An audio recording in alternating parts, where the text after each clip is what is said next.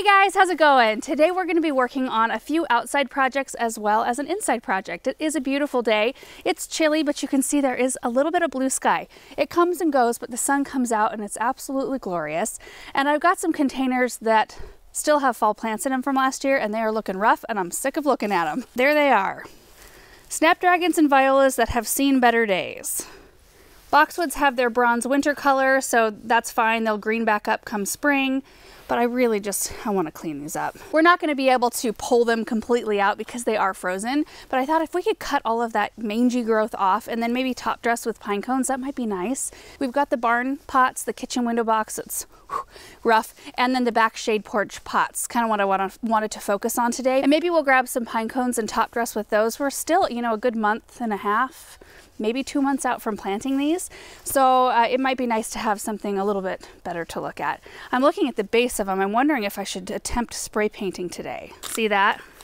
That's what our water does to everything. Hard water is just the worst. And then in the studio, I have some ranunculus and anemone corms that I pulled out of storage out of our root cellar. That's where we're gonna start today because we are gonna soak and start the pre-sprouting process on a few of them. So let's head in there. Okay, so I'm somewhat set up here. I've got some of our ranunculus we stored in it's peat, kind of like a barky mix. Anyway, you can see some of them right here. These are the rose ranunculus, a beautiful, beautiful color.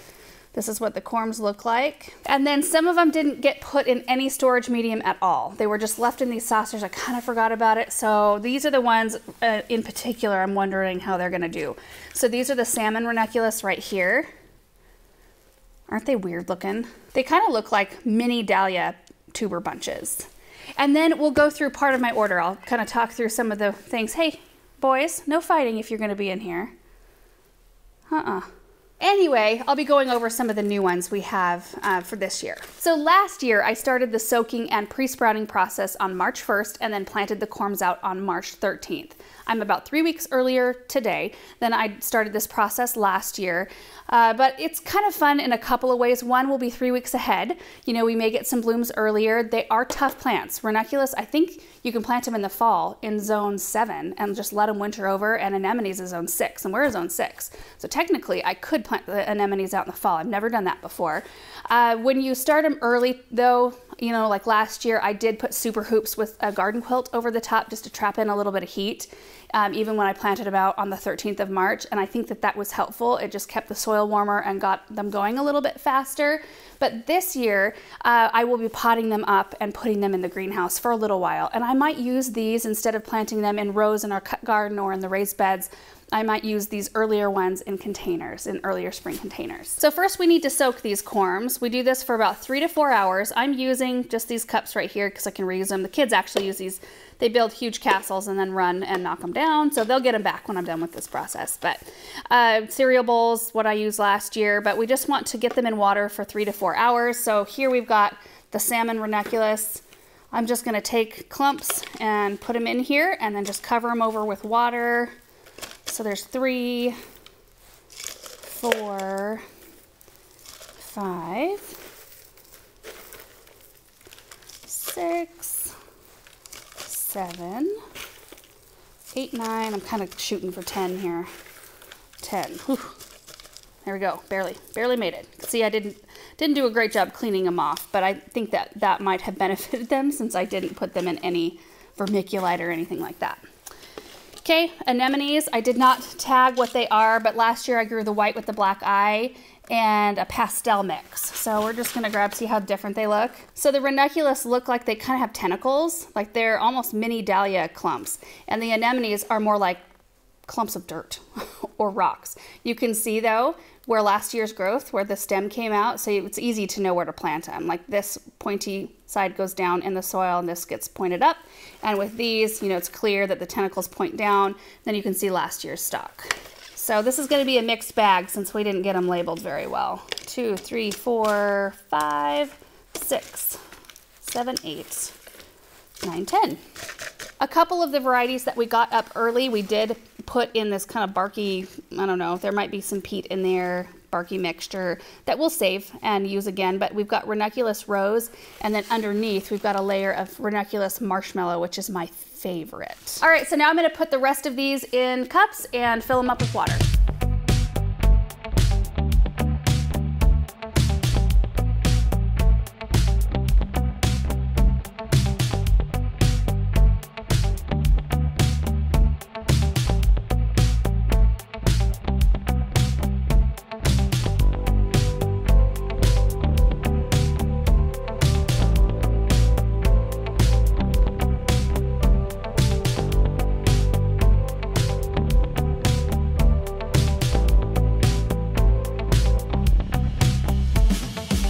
Okay, here they are. I didn't realize, but we had a third layer in here, a variety called La Belle Champagne. So that's what's in this row right here. I ended up not putting 10 clumps. I don't think I put 10 clumps in any one of these. I forgot that when these do soak, they do get bigger. So you need to accommodate for that. Don't pack your container completely full, leave some space. So we have anemones right here. This row is La Belle Champagne. We've got our marshmallow, which I did the most of these because they are my favorite, and I did order more of those. There's the salmon, ranunculus, La Belle Picotee, and rose. Ranunculus rose. So these will stay in the cups for 3 to 4 hours, just soaking away. We'll run in here every 30 to 45 minutes, and I'm gonna give them kind of a stir, like this, one of these, just to keep oxygen going in the water. It is recommended when you're doing this process to put them in a sink where you can keep a really slow trickle of water going into the container. That way it kind of keeps the water churning and oxygen levels up, but I don't really find that to be super time efficient because I'd have to do every variety separate and I only have so many sinks. So I just did it this way last year, had really good luck with it. After they're done soaking, we'll start the pre-sprouting process, which that process is the one that takes 10 to 14 days. Super easy. You just line all these things up on a little layer of soil, cover them with a little bit of soil, and just kind of let them chill in an area that's 40 to 50 degrees. Last year I put them in our basement. This year I might try putting them in our greenhouse because we're keeping it right at about 50 degrees. But I'll show you that in a little bit. Before we run outside and start our container clean out, I wanted to run over a few of the varieties of ranunculus and anemone that I did receive. The rest are coming, I think, April 1st. So I have ranunculus. These are all from Eden Brothers, which I've ordered quite a number of things from them in the past, like dahlias. And anyway, I think this is the first time I've had ranunculus. All the ranunculus that I currently have in anemones all came from Floret. But this is a mix called Romantic Mix, mixed pink and light salmon, up to 15 inches tall. And I ordered a lot of these. Let's see, 20, 40, 60. I think I got 100 of these, 100 of those. We've got a ranunculus called Purple Jean, 20 of those. Then we've got anemone called Edge of Dusk mix. There are 40. Ranunculus Black, we've got 40 of those. Ranunculus Red, 40 of those. I intended on planting some of these out in our cut flower garden, and I like, even though I don't do a lot of red in our main garden, I love to have all the colors out in our cut flower garden. And then 40 white ranunculus. And then the ones I'm expecting to receive about April 1st are Ranunculus Telecoat Yellow, or Tecolote. Ranunculus Marshmallow, Ranunculus Violet, Anemone Double Mix, Anemone Decane White, and then I've got some freesias bulbs coming as well. So it might be kind of neat because if we have these going right now, and then we start the rest of these on March 1st, and then we get the other ones April 1st, we might have a really wonderful succession of blooms. Awesome. And look, the sun is out. Oh, all right, let's tackle these containers first. Goodness gracious. I think after we cut these back, they might even come back this spring. Like, they still have some decent looking growth. I might water, well, no, they're frozen. Okay, here we go.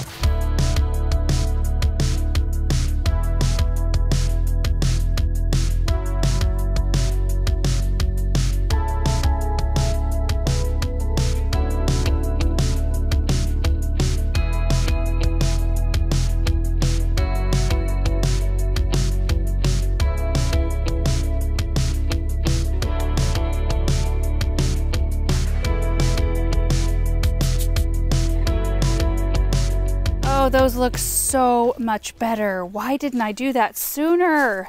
I need to work on leveling this one up just a little bit. But look at these. Oh, I might run down to the basement to see what our black spray paint stock looks like. I might have enough to do the pots today. But you know, either way, I think that they just look tidied up. We can always paint them right before we're ready to replant them in the spring. And I think I'm going to even skip the pine cone step today. I'm just going to leave them because these plants, they may just grow right back. I might pop the red ranunculus out and leave the yellow violas, and maybe we'll pop some of the more pink or spring colored ranunculus that we are starting today in these pots. Okay, let's head to the house and tackle the others. Oh, you know what? Let's just stop right here. Let's do these two. These are looking rough. So I had red snapdragons, ornamental kale, violas, around some fluffy arborvitaes. Fluffies look good. The other stuff does not. So let's clean these up.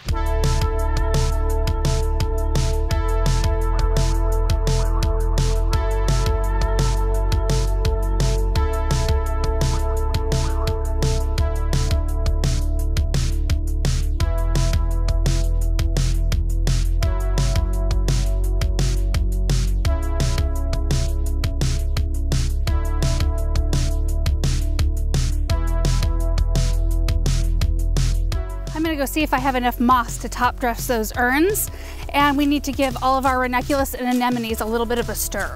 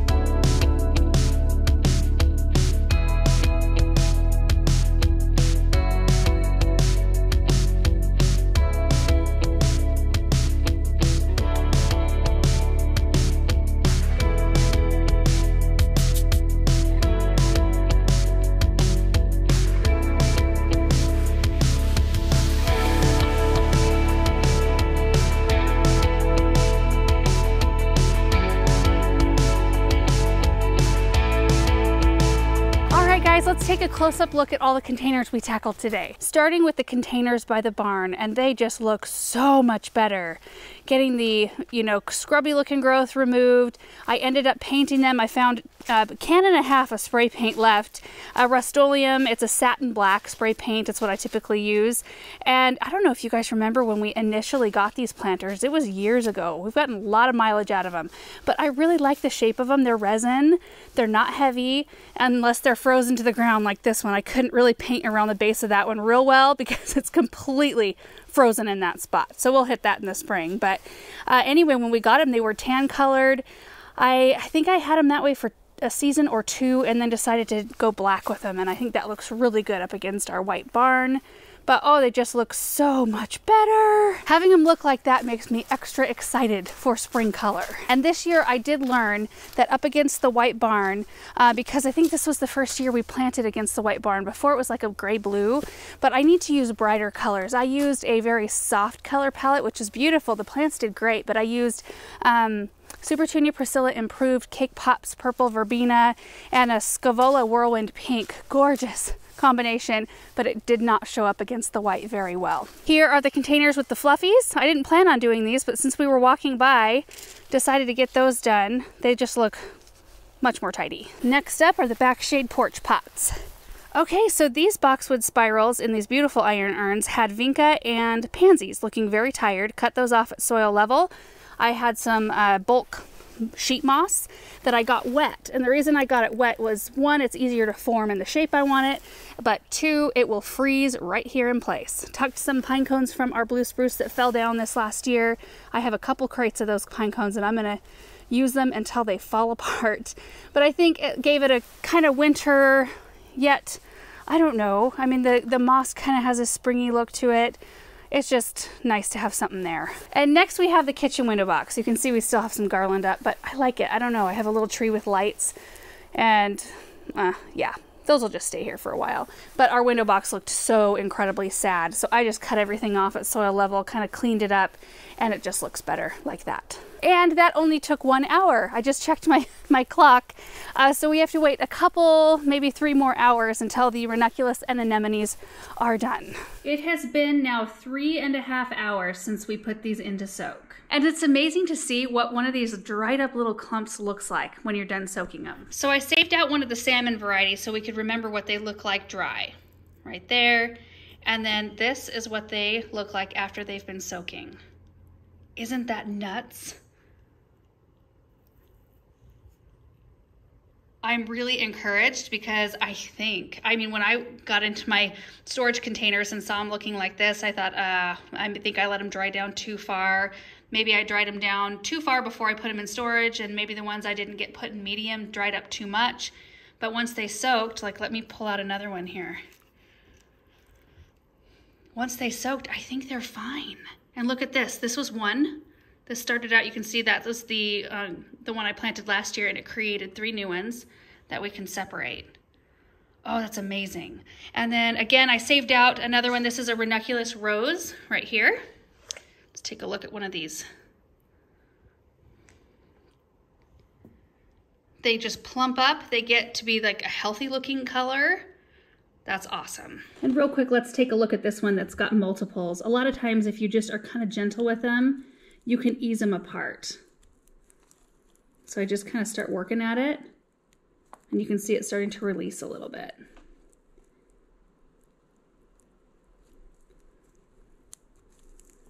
Oh, there we go. So here we've got one beautiful looking clump, and then these were the 3 that were attached to the side. So there's one right there, and 2 and 3. Isn't that amazing?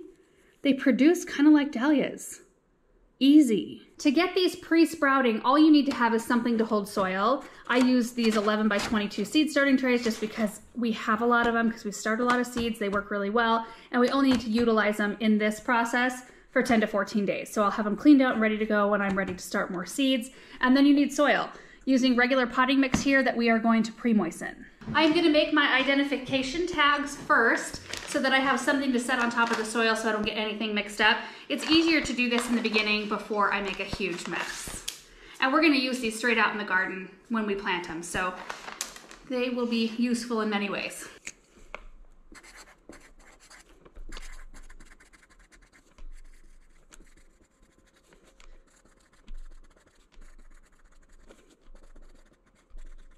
Now I'm going to add a little bit of moisture to this potting soil, pre-moisten like we do when we start any kind of seeds.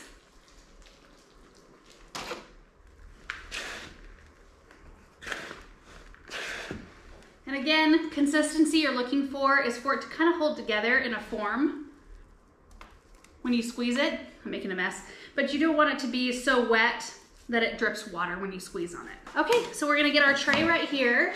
Put a small layer of soil on the bottom. And then we're going to take our ranunculus, so we'll start with the salmon. And we take out each clump. I'm going to separate them if they need it. And we're just going to lay them tops facing up, so tentacles facing down. And I'll try to get close in here in a minute. This one has 3. Whew. Let's see. Oh, I can't even believe it. We're going to have so many ranunculus this year. It's gonna be so beautiful. Okay, we got 3 there. We're just gonna line them up side by side in there. So we have a total of 2, 4, 6, 8, 10, 12, 14, 16, 18, 20 of the salmon variety in here. Now to keep these separate, you need to have some kind of divider. I'm gonna use my orchard tree tags because they are waterproof and they were handy. Last year I used little pieces of foil and I just created a little bit of a divider like that. So I'm gonna make sure to keep these labeled, but we wanna put a little layer of soil over the top of the ranunculus we just put in here. Just a little bit, don't need a lot. And I'm just gonna lay that tag right on top like that. Actually, we'll just do all the varieties real quick, same process.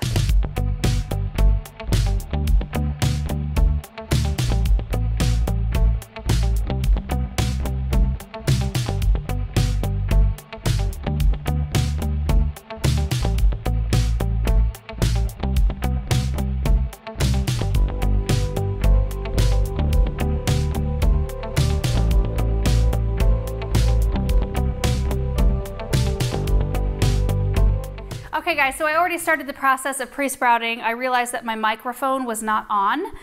So hopefully the audio is okay and we can still use all of it because we took a look at some really cool looking ranunculus. I'm kind of looking at the difference between a dried one and one that's been in the water for 3.5 hours. But basically to pre-sprout, we put a little layer of pre-moistened soil at the base of this tray, and then we're lining the ranunculus and anemones up, keeping them separated. And you can use anything to do that. I found these orchard tags. They're waterproof, so it'll work really well, just to keep the varieties apart from one another. So we just line up the ranunculus and anemones, put a little bit of soil on top, make sure the label's on there. That's what we're doing right now.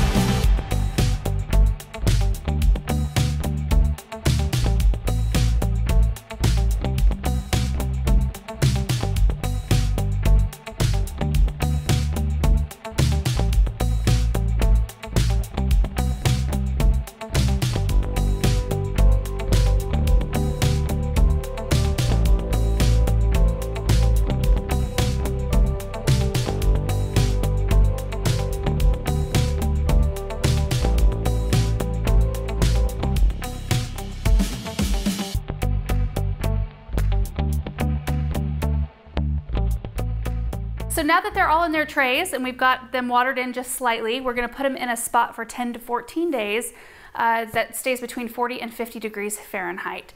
I was initially thinking of keeping them in our greenhouse, but the temperature is set to not go below 50 in there, but during the day when it's sunny, it can get well above that. Like today I looked at the thermostat and it said 72. It was glorious in there, beautiful, but I think a little too warm for this process. We want it to stay fairly steady. So I think I'm just going to take these inside, put them back down in our basement because the temperature stays fairly constant down there. And then at the end of the 10 to 14 days, I'll be checking on them, like I said, every couple of days for water. When I start noticing little white roots form, that's when we can pot them up, and I will show you that process too. So it'll be a little bit different than last year. Like last year I took the pre-sprouted bulbs, corms, and I put them straight out in the raised beds and then covered them with some protection. In this case, because we're a little earlier, I'm going to be potting them up in nursery containers and putting them in our greenhouse to let them grow on a little bit more. And then we'll be repeating this exact same process starting March 1st. I've got it marked. I set an alarm in my phone to remind me the day before to start my ranunculus and anemones so that I could be on the same schedule as we were last year. And one last thing, I did want to show you the spray paint that I use that is now all over my hands. Right here, Rust-Oleum Universal Satin All Surface Paint and Primer right here in black satin. Yeah, I think it looks really good on those pots. And that is it for today's video. I hope you guys enjoyed it. I have the itch so bad. I know you guys can already tell, but getting outside and just being in that warmth, it's different. The warmth outside from the sun reflecting off of a building and just feeling that, it makes me very excited. So anyway, thank you guys so much for watching this video. I hope you're having a great day and we'll see you in the next one. Bye.